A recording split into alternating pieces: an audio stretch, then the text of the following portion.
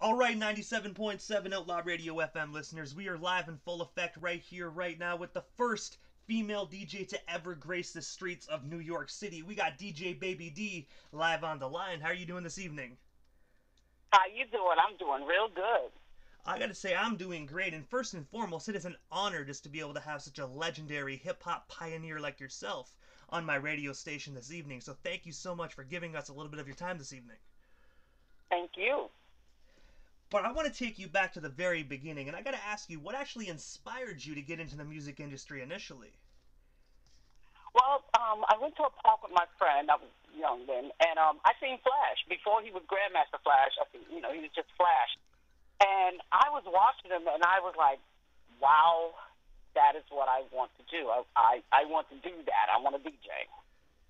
So that's how it started. And I couldn't imagine just being able to see Grandmaster Flash before he was Flash live in person. Like I know like back then it must have been so cool seeing something like that, because back in the day there wasn't a lot of DJs because hip hop was really just starting out. Right. Well, Herc was out, Theodore was out, Flash was out. There was a couple of them out, but they just didn't have the titles like Grandmaster, and things like that. But he was the first one that I actually seen in person. Like I listened to the radio and everything, and I always liked singing because my family, they were into gospel and they sing and everything. But that right there was like something just totally different, and it just wowed me. And I have to ask, like that night when you actually seen Flash for the first time, did you get the opportunity to meet him, or was it just one of those like concerts where after the show he kind of like dipped? It was out in the park. It's when we were doing our park jam, and he was out in the park. So I didn't even think to even go say hi because like I didn't know him then. So I didn't want to intrude or anything like that. So me and my friends just stood there gawking. And I also read as well that you were actually taught to scratch by the legendary Grand Wizard Theodore. I was wondering, how did yourself and Theodore initially get connected? And of course, what was it like just being mentored by him? Um, First and foremost, my friend Curtis, he used to give basement parties around James Monroe High School. So I used to go to his house, and he initially, honed me in on the ones and twos. So I kind of taught myself, and I was doing it myself. But then I met Theodore. Now, the way I met Theodore was Curtis and Theodore was having a battle, in the house party or whatever. And, just like to say, Curtis, you still lost. Anyway, MC Smiley was there, and I was like, wow, there's another female MC, because I've heard Shaw, but I've never heard Smiley. And she was looking at me like, wow, that's a female DJ. So, we did our thing and everything. Then she came up to me and asked me what I would like to come, with her over to Theodore's house. And I was like, yes. So, I met Theodore, and she was like, this is the girl I was telling you about. And Theodore had his ones and twos up, and he said, well, go ahead and get on it. So I got on it, so I started doing my thing. And he was like, no, try it this way, relax, do it this way. And so I started honing in my skills from there. And also as well, I remember reading as well that Theodore is actually the inventor of the scratching technique. So you learned from the best right there. You learned from the originator how to do it. It's, back then it's not a how'd you do it, it's just, you just did it. Either you can do it or you don't. Some people are self-taught. Some people can absorb things. I absorbed it. I watched them. I listened, and it went from there. And also as well, aside from being the first female DJ to grace the streets of New York, you were actually one of the members of the first all-female hip-hop group as well, titled the Mercedes Ladies. I was wondering, how did the rest of yourself and those ladies get connected? And of course, what's the story behind that pioneering group? How the Mercedes Ladies, I'll take it to the beginning. Sherry Cher, R.D. Smiley, Tracy T, and, oh, she's going to kill me. There was another one, but I can't remember her name. But it was four of them that started the Mercedes Ladies crew. So they started out as a crew. I did not know them then. And then I was in Theodore's house, and Trevor came over. I believe he was cousins to the L brothers. I'm not sure. And he said, I am starting an all-female MC DJ crew. I would like you to join. And I was like, well, who are they? What are you talking about? He was like, well, the name is Mercedes Ladies, so their name is Mercedes Ladies. And I was like, okay, I'm down. So he took me across the street to his house, and that's where I met Sherry and R.D. Smiley and Eva Def and Zena Z, along with Tracy T. and the other young lady. She's going to kill me. I'm sure she'll probably understand. Like when I was doing my research for the interview, I read that it was like in 1976 when everything formed. So I'm sure she'll probably understand, judging by how many years has actually passed. All right, well, she's still gonna kill me. The last interview I remember. This interview, I'm like blaming on the drugs, I guess. The antihistamine. Hey, you can always blame it on myself as well, because I dug in the crates for these. You know what I mean? So you can always blame it on Immortal over here. But yeah, anyway, I met them there. It was kind of intimidating because I'm like shorter than the rest of the girls. I'm looking at them, they looking at me, and mind you, MC Smiley, she was a part of Mercedes Ladies, but she was there for like one day, and then she still was there for the very first jam we did. And our very first jam together, first females, we set foot in 63 Park. And, they're, looking out there, a little intimidated because that's a man's world, and who are these females? What they don't do? So we went up there and just blew it out the park. And the one thing I have to ask is pertaining to the Mercedes Ladies and yourself as DJ Baby D. I have to ask, if you don't mind me asking, like back in the day, as you said, kind of like back in those days, hip hop was mainly for men, right? Like, were they really accepting of you ladies, or were they kind of like you know what I mean, or like did you guys have to earn your place, or did they open up like open arms with you guys? We definitely had to earn our spot. There were some guys that already knew us, knew R.D. Smiley, the guys from the Nine and everything. They knew some of them already. Me fairly new, except for the crew that I knew back at James Monroe High School and theater. So, but it was a male-dominated thing. And the ones that didn't know you, even the people that just came to jam in the park, they're looking like, what are they going to do? Look at these females. They better sound good. Because, somebody like Melly Mel and all of them just like barking on that mic and just like, hey, I'm Carol. But yeah, we fooled them. Sherry just okay, this is us, this is who we are, this is what we're gonna do.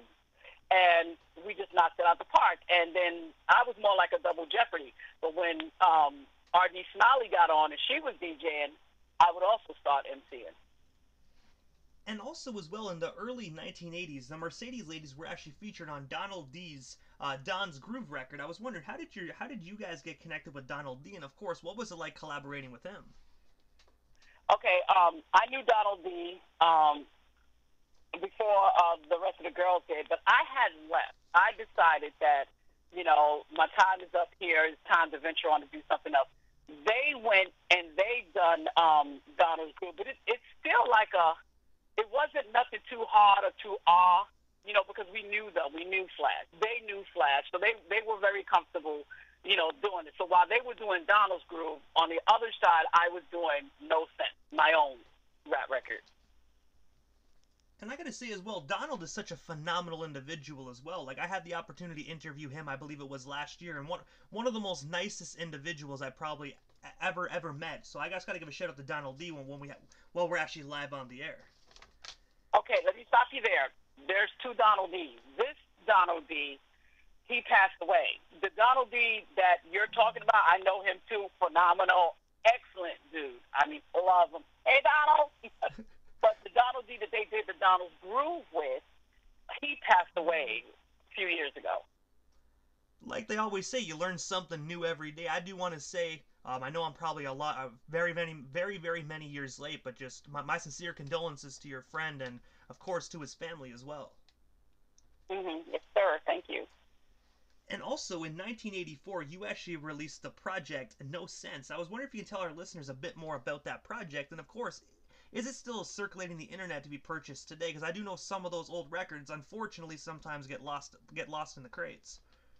Yeah, they do get lost. What I did was didn't intend to do anything. I just, like I said, I just separated myself from the Mercedes Ladies, and I met Spider D. I used to hang around Hang Up at the Office with Russell Simmons and Curtis Blow. They used to DJ for Curtis Blow as well. So Russell Simmons introduced me to Spider D.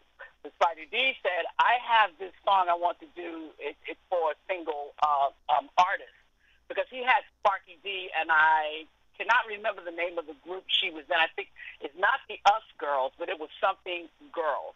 And Sparky D is a beast. Shout out to you, Sparky D. She's a minister now. Phenomenal woman. So I met Spider D, and he told me that. And I said, okay, I'm down for it. Read the lyrics and everything. And I said, okay. Was a little iffy because it was on, the Heartbeat, the Tanya Gardner's song. And it's been sampled so much, and I was like, but okay, let's do this. And we did No Sense. And I gotta say as well, that is a phenomenal project as well. I gotta ask, I know it's been quite a few years since that released. Do you think you ever might do a No Sense Part 2? I did do a No Sense Part 2. There's a No Sense that, this just don't make no kind of sense. That's the one where you hear me talking in the beginning. The second No Sense, you'll hear Mercedes Ladies, because I went back, I said, I need to do something with my sisters. And this one has a male on it, and he comes out, part me, sweetheart, don't mean no offense, but I kind of heard you say it don't make sense. And then we go backwards and forwards. And the No Sense Part 2 that's circulating on the internet, if anybody wants to hear it, is on YouTube. It was remixed by DJ Ozzy Boy from Australia, phenomenal guy. He remixed it, and you'll hear Mercedes Ladies, then you'll hear the guy, then you'll hear me, and I wrote that. Spider D wrote the first No Sense, I wrote the second. And I definitely got to go back to the archives and actually check that song out, because I've listened to No Sense Part 1, but I actually did not know there's a Part 2, so it's going to give me something to look forward to and listen to this evening. Right. I thought I sent that to you. The Part 2 has the male, and then you hear me. The No Sense is just me. So Mercedes Ladies is on No Sense Part 2. And like I said, you can go on YouTube and, type in Deborah No Sense DJ Ozzy Boy. He just, the things that DJs can do with an old record is phenomenal, and he kicked it out the box with it.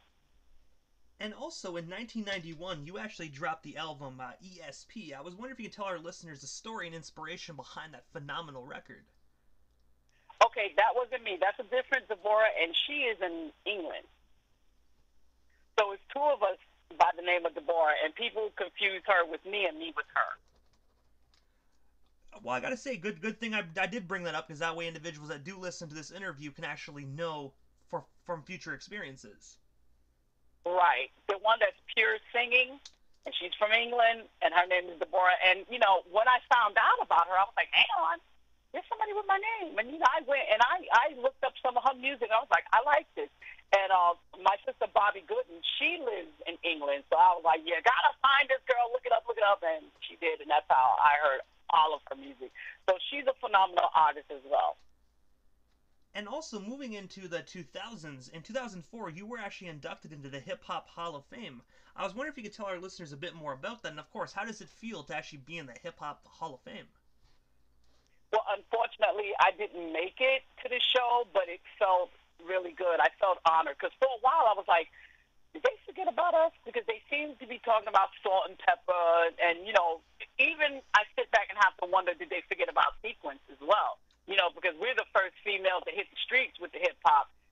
Sequence is the first females that made a rap record. So sometimes people get that confused. They think that Sequence was actually the first females, period. No, it was Mercedes Ladies, but it was Sequence who did the first all-female rap record. And they need to have their dues, too. So at that time, I was sitting back thinking, they forget about us. What is going on? And then, I got a phone call, and I was told by, then her name was Liz Banks. She was part of Mercedes Ladies, too, another phenomenal female. Her name is DJ Flame now, and she does Holy Hip Hop.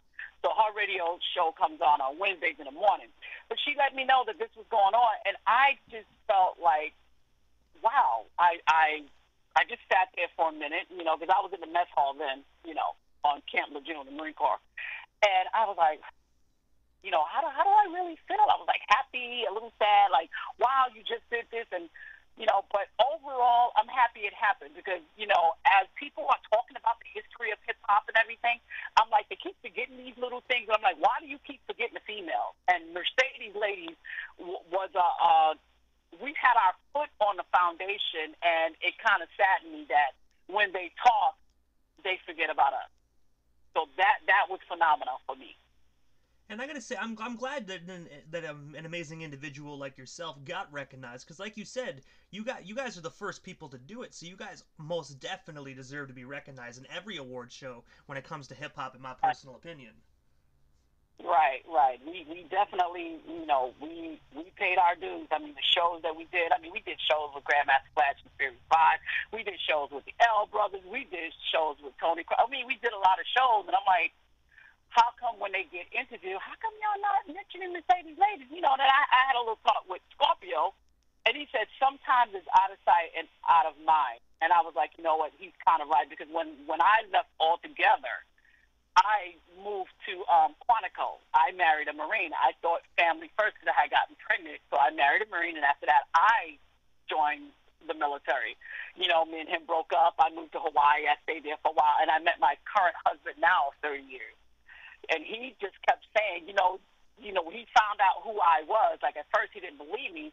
So I called him LL Cool J when I was in Hawaii. And he was like, what's up? What's up? What's up? And I told him, and so I put my husband on the phone, and LL, kind of let him know. My husband was, like, flabbergasted. Like, why aren't you doing something now? Hip-hop is this huge thing now. But a lot of people got to understand, like Shah Rock said, when you leave and you do something like we did, you got a family and everything, sometimes something's got to get put on the back burner. And unfortunately, that part of my life did. But when I came back, it was like everything comes flooding back, and I'm like, okay, it's time, So it's time for me to get out there, and this is me, this is what I did, this is Mercedes Ladies, this is what I did. Sherry Cher wrote, Mercedes Ladies book. Is her story, is her account of what went on. So, each of us have our own accounts. That's hers. So, if you want to go out there, you want to read a little bit about how she viewed everything,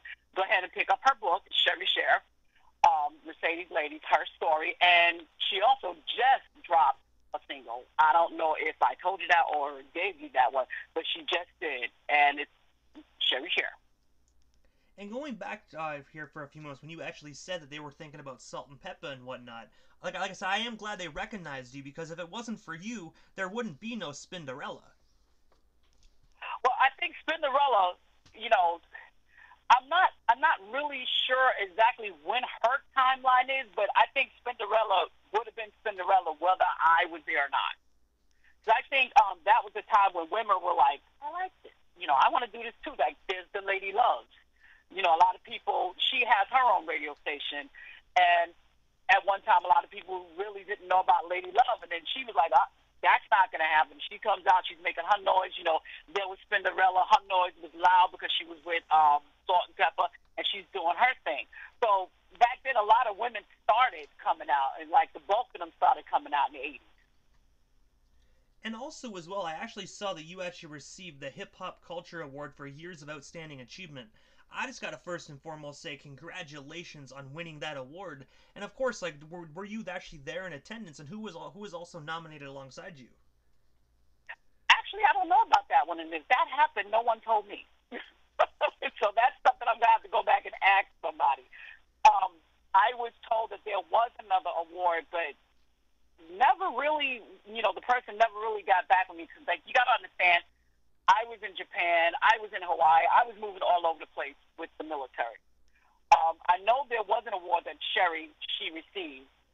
Sherry Cher got that one, and then it was inducted in the Hip Hop Hall of Fame. That one could be the first one that Sherry accepted, and it's mind-blowing, actually. But it would be nice, to, like, now that people are knowing who I am, they start reaching out to me personally. And also, as well, other than the book that's out that you actually talked about and whatnot, what is next for yourself, DJ Baby D? Like, do you have any new music coming out? Anything else you still want to talk about or promote? Well, we still have you here live on the Canadian airwaves. Okay. actually, I'm getting myself together. I got my decks and everything, so I'm getting back into that DJing, and I'm doing it the way you guys do it now because I'm still used to the ones and twos, which is very different from how you guys DJ today. So I'm learning myself on that. With RD Smiley, we were thinking about pinning a song, so we're in the talk and looking at music, looking at different things. You know, Sherry, she's doing different things.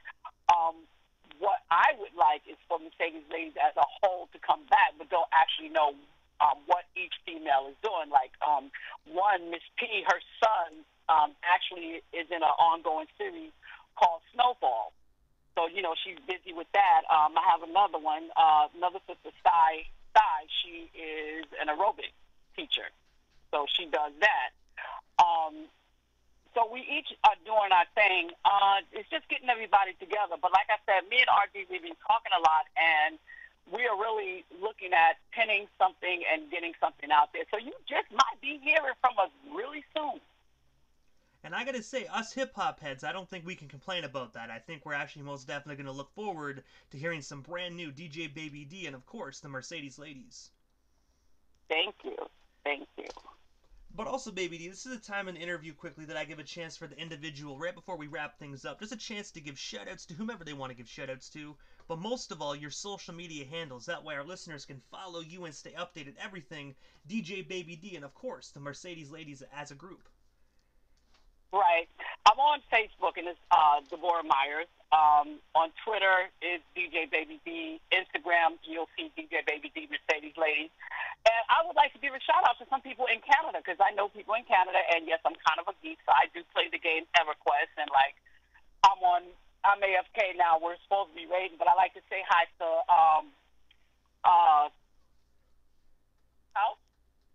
and then, oh, my God, Miss Swank. Today, I'm just not really in it with all the names. Carol, hey, Pontu. Tell us, there's a couple of people in Canada that I do know. And I like to say hello to all of them. And I like Canadians. I mean, you guys are really nice, like a breath of fresh air. I gotta admit, sometimes we are. Sometimes you do run into the common arsehole, like, you know, it like every country does. But for the most part, we're pretty laid back. Yeah, I've always said if I'm running from America, I'm heading towards Canada. Hey, well, you know what? I can't complain, you know, having a legendary DJ move to the country. You know, make sure you bring them ones and twos as well. You know what? I would definitely do that. You know, it's an honor, it's a pleasure, and I'm going to go there soon because I'm going to visit some people there soon. Sounds great, but I gotta say, DJ Baby D, thank you so much for just taking the time out of your busy evening and coming on 97.7 Outlaw Radio FM. And I just gotta say as well, thank you for paving the way for so many other legendary and amazing DJs. You started something that is still going on today, so I just want to be able to give you your flowers and say thank you for just creating something amazing, because at the end of the day, you were the first individual to do it out in New York, so you definitely sparked something that is still going on today. Yes, indeed. And if we, you know, when we talk about it now, we just never thought that it would become this big. I mean, there's some things we're like a little about, like I'm still trying to get into the bubble wrap thing, but, you know, the way we did it then, the way they're doing it now is like, you know, things change with the times and everything.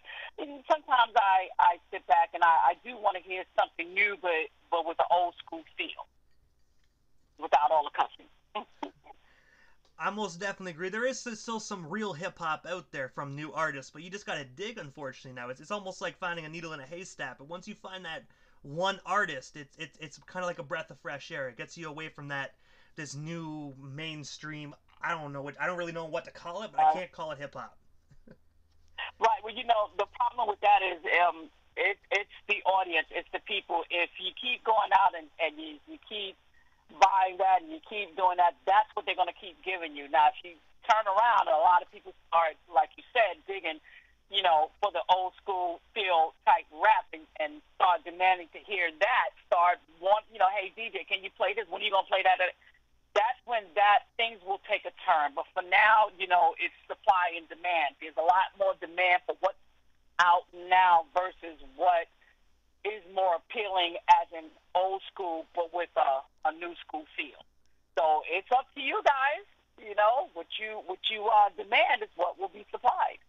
And I definitely agree. We here at 97.7, I don't play any of that new mumble stuff. I actually, I do play new music, but it has to have that real hip hop flow. Like, on my station, I want to preserve the hip hop culture. I want to make sure that we bring back the elements of the hip hop culture. So, when it comes to underground artists, I really screen their music. If I hear any auto tune, I don't accept it. I want real, rugged, raw, real hip hop that still tries to preserve the elements of the hip hop culture. Right, right. You know what? Get with There's this group called the DJ Information Group on Facebook. Square Knot, DJ Square Knot. They're very good at interviewing up and coming rappers that have the old school with the new school feel, and it's not mumble and it's not auto tune. And they're a very good group to get with. You know, and they share information like that, so you can get up underneath that, you know, needle in a haystack and like, hey, anything new or whatever, you know, you can try that. Hey, I most definitely will, you know what I mean? If it can make my job as a DJ easier, then I most definitely will slide on through and check them out. Okay, all right. I gotta say though, DJ Baby D, thank you so much for just taking the time out of your busy evening and coming on the radio station. It was an honor and most definitely a privilege, and hopefully down the line we can make this happen again sometime soon. Okay, you're very welcome. All right, good night, everyone. Good night and have yourself a wonderful night.